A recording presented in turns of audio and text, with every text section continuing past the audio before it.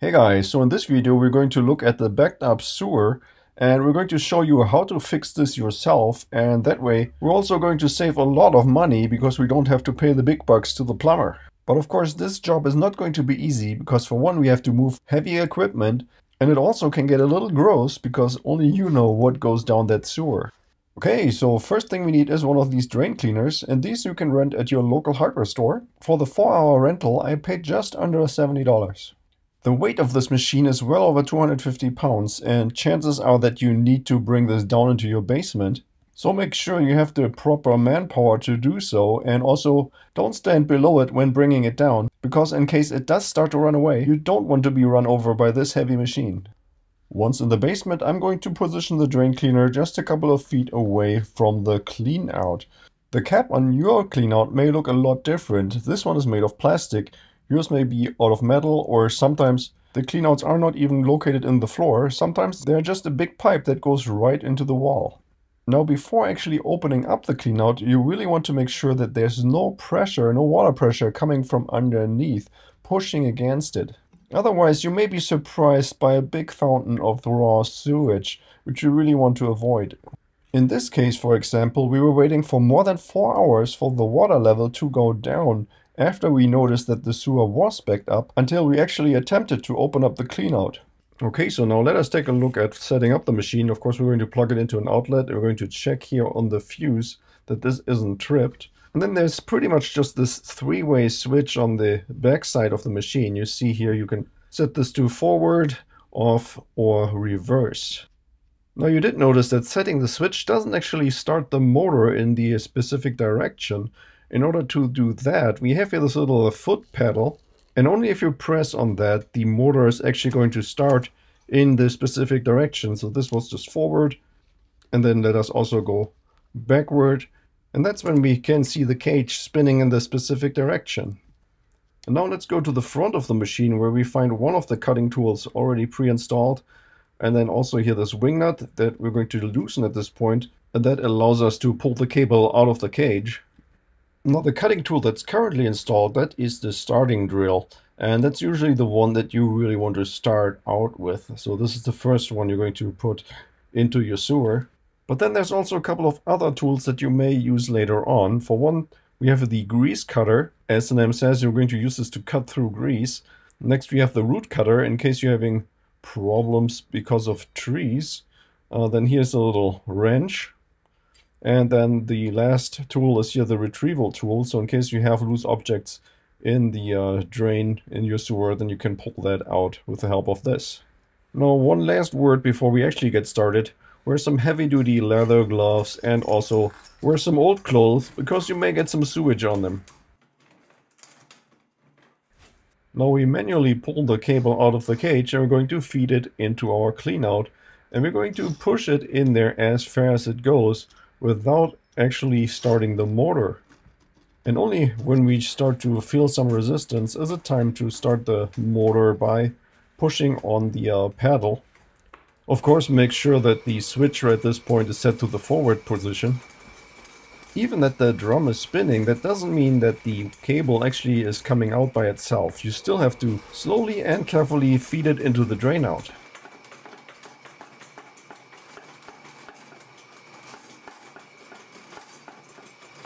When you ever get to a point where the cable kind of starts to fight back or just doesn't want to go in as before, then it is very likely that the cutting tool is stuck, and that means we definitely want to stop the machine right then and there, because otherwise we're going to risk major damage to the cable.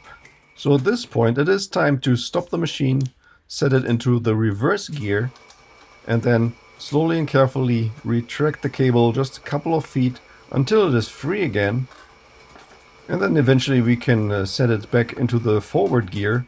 And since we now know that there may be an obstruction right ahead, we can feed the cable a little bit slower forward in order to give it some chance to cut through this obstruction. But just in case it does get stuck again, you would want to be ready to put it back into reverse gear and to retract it again. But eventually we are finally going to hear the following noise.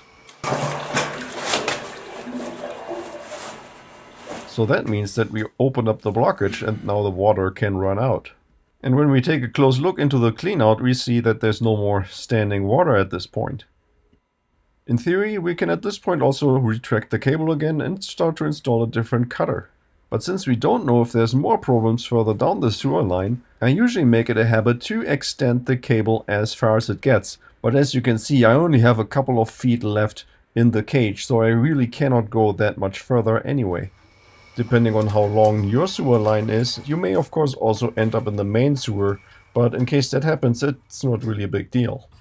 Next, I'm going to start running some water. For one, this will help flush out the debris that's right now left in the sewer line, but it will also help to clean the cable a little bit now that we're going to pull it back out. And in order to do that, we're going to set the motor again into the reverse position, and as we're running it, we're going to pull on the cable, and we're also going to at the same time feed it back into the cage. For me personally, this was the worst part of the entire job because it's really strenuous to pull the 100-foot long cable out of the sewer.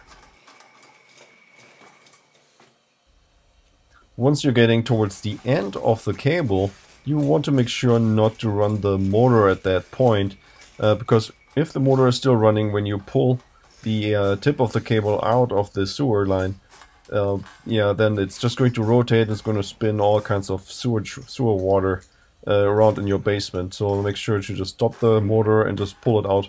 Pull out the cable manually and push it into the cage. Even though we managed to drain the water, we only created a really small hole with the starter drill. So next we're going to replace this with a different cutter, and then we're going to start the process all over. So let me now show you how to replace the tool on the tip of the cable. When we take a look at one of the other tools, then we're going to see here 3 pins, 2 on the bottom end. Those are static, and then there's a third one right here, and this one you can depress. So this one is spring loaded, so you can push on it in order for it to give way. So this is what we're going to have to do with the with the tool that's currently installed. As you see here, the 2 pins on the bottom part and then the one that's a little bit further up. So I'm going to push down on the one pin that's further up. Going to push down on it, and then we can rotate the tool that's currently installed, and then you can pull it out. And in order to install the new tool, we have to do the same thing in reverse. So we first push in the 2 static pins and then press down on the one that's spring loaded. And then eventually you will be able to install the new tool by pushing it all the way in, and don't forget to rotate it and also check that it doesn't come out anymore. So in my case, I have now installed the root cutter because I know I do have problems with trees here, and those roots always keep getting back into the sewer. And now there's pretty much no difference in what we did before. So we again feed the cable into the sewer line. We're running the motor in forward direction in order to cut through everything that's in our way. If the cutter gets stuck, then stop it and reverse it a little bit to get it free, and then go forward again until you got through your obstacle. At this point, I'm also still keep on running the water, because in case we do break loose some small obstacles or we're cutting through some roots, and we can flush those out right away. If you are dealing with tree roots and you haven't cleaned out your sewer for a long time, then I do suggest to use the retrieval tool and try to pull out some of those roots.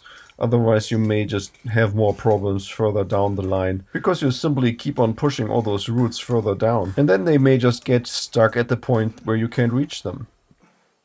Okay, so eventually I'm all done with the root cutter as well, and thanks to the running water, at this point the cable is also clean, so we can pretty much return the machine back to the hardware store as it is.